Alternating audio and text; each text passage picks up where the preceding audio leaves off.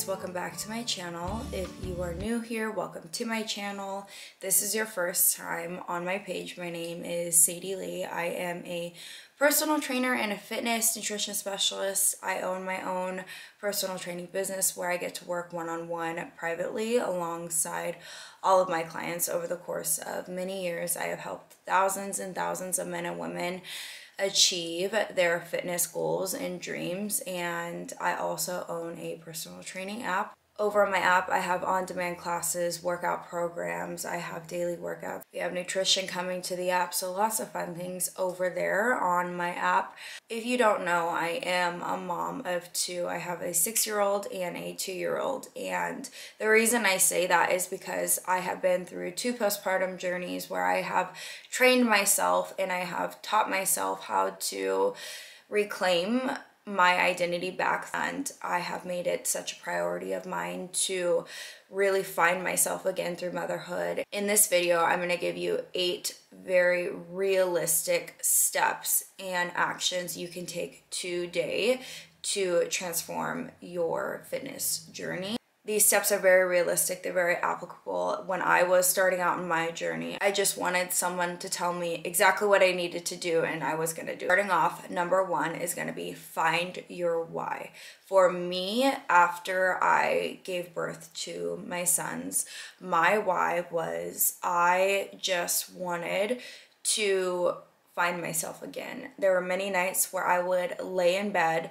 It was actually with my first son. I would lay in bed next to my husband and I would look down at my legs, and I truly did not recognize the body that I was in postpartum. And so not only was I so lost with my identity when I looked in the mirror, I also didn't have what I felt like was a purpose outside of motherhood. And so my why was just to find Sadie again. A lot of people will start their fitness journeys out like, I want to lose 10 pounds. I would like to see visible abs for the first time. Although those are all very good reasons to start, and those are all very motivating reasons to start, your why really needs to be more profound and more personal, because those surface level goals that you have aren't going to cut it on the days that you are really struggling to show up for your workouts and on the days that you are really struggling to follow your plan. Your why should be something like improving your overall health, being a positive example for your children. Your why has to be deeper than surface level. Like I said, although it's enough to get you going the first week, the first 2 weeks, it's not enough to carry you through those really difficult days, because you will have those really difficult days. So you have to be able to check in with yourself on those difficult moments when you're wanting to quit, when you're wanting to give up, and when you're not wanting to do what you know you should be doing. You need to be able to check in and be like, okay, why did I start this in the first place? It's because I want to be a good example for my children. It's because I want to have enough energy to chase after my grandchildren. You have to be able to dig into that deeper reason why and let that carry you. Branching off of that, it's going to be very difficult at first. Like I mentioned, we're gonna have really hard days on this journey, and the days when you do mess up, because you will mess up. Instead of saying things like, I messed up, I suck, I knew I couldn't do this, whatever the lie is that you want to tell yourself, you need to be able to look at yourself in the mirror and say, I am learning, I am teaching myself how to become the person I'm wanting to be. I am getting rid of old habits and slowly developing new habits. You just have to really not only understand that it's gonna be difficult, but give yourself grace on the days that it is difficult, and then be able to help yourself navigate through those difficult days, because they will come. Number 2 is gonna be the mental shift. This one is the biggest. I really want you to change your mindset from fixing yourself, fixing your body, fixing whatever that thing is that you're trying to quote unquote fix, but really embracing the growth mindset. And starting out, a lot of people have the initial motivation to get going, right? It usually starts with oneself being completely fed up with where they're at in life, and that is enough to get someone going. But in order to maintain the results, in order to continue seeing and achieving results, you have to eventually become that person. And so before becoming that person, you have to show up as that person, even before you even are her, even before you are him. I've worked with enough people to know that when starting out in this journey, subconsciously we don't believe that we're actually going to achieve these results this time, and that mindset absolutely has to change. The reason you don't believe that you're actually going to achieve these results this time is because you have proven to yourself enough times that you're not going to follow through with what you say, and so that has to change. You have to change your subconscious. You have to actually believe that I don't know how I'm going to do it. I don't know what's going to be different this time. All I know is I actually will do what I said I was going to do this time. That mental shift has to change. You also have to understand that the work comes before the belief. The why is what's going to be enough to get us started, but you have to put in the work before you're actually going to start believing. You have to start with the feeling of just being so fed up and so tired with where you're currently at. And then that will encourage the initial work, the initial jump to get you started. And then once you get to work for a while, once you get consistent for a while, then you start to see some progress. Then that progress encourages the work, but the work has to come before the belief. You kind of just continue that process. Number 3 is you need a workout program. This is for many reasons, but the main 2 reasons I recommend you being on a workout program is if you want to get the most of your time, if you are actually setting out to see results and change your body, there are systems you have to follow. And so finding a good workout program that is going to put you in progressive overload, that's going to keep you consistent, that's going to challenge your body, is what's going to get you the best results. The other reason that it's important to follow a workout program is because when you're first starting out and you really don't know what you should be doing, it's so much easier to just not have the mental load of trying to figure out what you should be doing, but instead be able to just log into your phone and pull up a program and follow that program and mark it off each day instead of guessing and doing random workouts. And a lot of the times doing random workouts is just a waste of your time. So I highly recommend, for those 2 reasons, to start, just find a workout program. I'd be a bad coach if I didn't have tools for you. So I have many tools for you if you are looking for a workout program. You can join my app for free for the first week and give it a try. When I write these workouts, I have the everyday mom in mind, the person who needs a quick and efficient 30-minute workout, but knows that what they're doing is actually going to get them results. So I have many different programs for you. We have home options, we have gym options, I have deep core workouts for you. So I do have a lot of tools and things that you guys can utilize over in the app. No one size fits all when it comes to workout programs, and so you really need to find a workout program that is tailored to you and your needs based off of your current fitness level, your time commitment, your fitness goals, and your fitness preferences. So finding a workout program that can tailor to all of your needs is very important, because overall, what's most important is how consistent you can be with your workout program. And so if you are not enjoying the plan and if you cannot adhere to the plan, you won't see results. Number 4 is you need a nutrition plan. The way that you're gonna find a nutrition plan that's gonna work for you is you first need to establish what your goals are. Are you wanting to lean out and lose body fat? Are you wanting to maintain your body weight and possibly change body composition?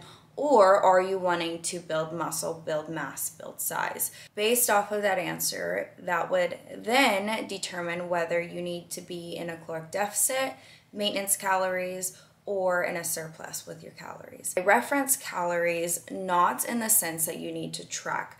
Regardless if you want to track or not, calories in versus calories out matter, and they do determine what type of results you will be getting from your workout program. Regardless of what diet you want to be on, regardless of your eating preferences, if you are wanting to lean out and tone up and lose body fat, you must be in a caloric surplus. And so whatever route you want to take to get there, just have that in mind. I'm not saying you need to track your calories by any means. It is a good tool to have in your back pocket, to be able to turn on, to be able to understand what you're eating. However, there are other avenues you can take. There are many diets you can follow. There's many things you can do with your nutrition, whether that be intuitively eating, following a vegan diet, paleo, keto, whatever you want to do. Just be mindful of your goals and where you are at with calories in versus calories out.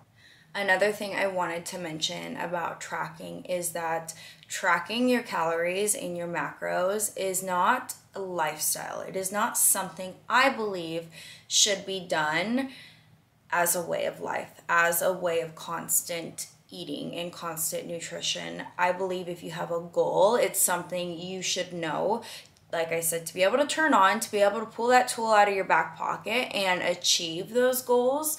I also believe it's important for the everyday person to understand how much calories and the nutrient content that is in something, because most people don't know how much they're eating. They don't know how much sugar they're getting. They don't know how much protein they are, or most of the times aren't getting in their diet. Even if you aren't wanting to track your calories and macros, understanding and maybe teaching yourself might be a good way to start. Building off of that would be your protein intake. A good rule of thumb to how much protein you should be getting in a day is about 1 gram of protein per goal body weight. Let's say your goal is to lose body fat and you are 170 pounds and you want to be 150 pounds.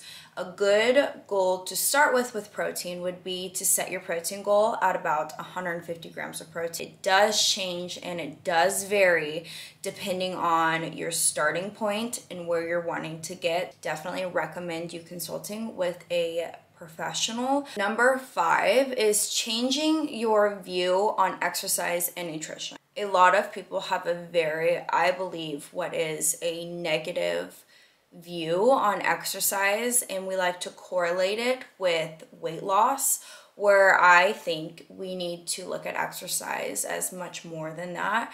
Exercise is a way that we can take care of our overall health, our longevity. It's a way that we can strengthen our body, improve endurance, and improve sports activity, improve our quality of life. It is so much more than just weight loss. Although exercise can aid in weight loss and calories burned in a day, its primary goal is overall health and longevity. Then when it comes to nutrition, much like exercise, people have this idea around nutrition and eating healthy as dieting and weight loss, and the word diet just has such a negative perspective on it. And so if you can change your idea of eating healthy from this negative thing of needing to lose weight and restriction and depriving yourself to a way of nourishing your body and taking care of your body and giving your body what it needs and truly what it deserves, then it's going to be much easier for you to adhere to eating what you know you should be eating, because it's not this negative thing. You're not feeling like you're depriving yourself or punishing yourself. You can go into it feeling like you're taking care of yourself and you're eating the things you should be eating in order to feel your best and fuel your body for the workouts that you've been doing and the daily activity that you're doing, and to support your energy levels and your hormones and everything. So really shifting your mindset with nutrition is going to help immensely. Number 6 is track your progress. You can track our progress through a few different avenues, whether that be weigh-ins, measurements, tracking your body fat percentage, or taking photos. Doesn't matter what you do, I just recommend you tracking your progress in some sense. I recognize that some people may have a poor relationship with weighing in and the scale, and although the scale is not always accurate, in fact, a lot of the times it really doesn't give us the best idea of where we're at as far as progress goes. That's why I recommend taking the photos and taking the measurements and doing your body fat percentage, because the more avenues we have of tracking your progress, the better. Because a lot of the times The scale might not change at all, but your photos are changing. Just the more ways you can track your progress, the better. Another reason it is important that you track your progress is because it tells us if you need to make adjustments to your plan. You don't want to go in to your training plan and trying to achieve results blindly. You really want to check in with yourself each week and see, okay, did I make progress from last week? If I didn't, if it's been about 1 to 2 weeks of me following my plan, executing the plan, doing what I should be, yet I'm not seeing the results I should be, you can look back at what's happened the last 2 weeks and make adjustments to your plan. Because although progress is not always linear, over the course of 8 to 12 weeks of following a program, you should be making some sort of adjustment. So having the progress tracked alongside following your program and tracking the weights you're using, how many times a week you're working out and you're lifting and you're doing your cardio and your nutrition plan, tracking everything will help you immensely with figuring out what variables need to be changed in order to avoid plateaus at best. Number 7 is free meals, not free days. If you are familiar with my training at all, or you know me in the real world, I am not the biggest fan of cheat meals. I don't like to call them cheat meals because I don't believe you're cheating on anything. I like to call them fun meals, free meals, whatever it is, pizza night with your family. I think those things off of your plan are important. I believe balance. I believe in the 80-20 rule. I believe having that balance is so important, even when you are adhering to a plan, even when you are trying to achieve certain results. Sometimes memories over macros are important. So changing this for me actually really helped me so much on my fitness journey when it came to actually seeing results. Because what I used to do back when I was learning and just starting out, let's say I went out to breakfast with the family and I had something that was off my plan that I typically wouldn't have. What I would do is I felt as though I had blown my entire day. And so that led to a downward spiral of, you know, not having the best meal for lunch and then not having the best meal for dinner. And then if I had a workout that night, I would feel as though I already messed up, so I wouldn't show up for my workout. So what shifted for me is I would allow myself to have that breakfast, that fun breakfast. Let's say it was Pancake House, just yummy pancakes with my family. I now thoroughly enjoy that meal with my family. And then for lunch, I'll have what was planned, whether that was a healthy, huge salad filled with good proteins and healthy fats and microgreens. And then for dinner, I would have my normal dinner that I would have and fuel my body, and I would still drink my water, and I wouldn't feel as though I ruined my whole day. I acknowledged that I had that. I enjoyed it thoroughly. I got to spend the time with my family. I got to be with my kids. I got to be present. But then I was on track the rest of the day, and I wasn't on track in the sense that I'm sticking to my diet. I'm on track in the sense that I'm feeling my body, because I do have a workout plan. I'm still gonna hit that workout. I'm not gonna allow that meal earlier in the day to bump me off track, because there is truly no such thing as good food or bad food. There is food, and then that food contains different nutrient contents and other foods. Those pancakes that I had for breakfast is no better or no worse than the salad I had for lunch. It just has different nutrient contents in it.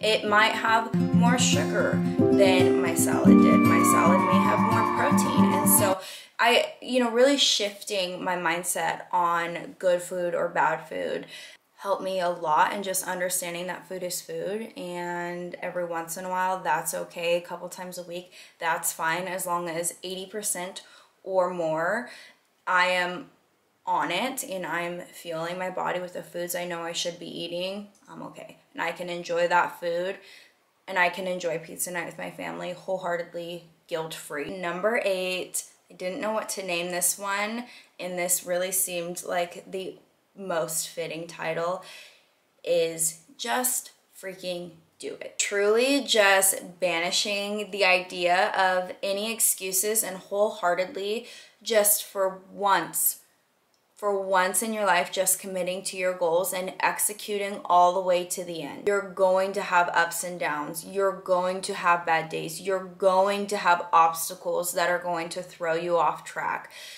If you don't do it now, there will always be something. There will always be a birthday. There will always be a long day at work. There's always going to be something.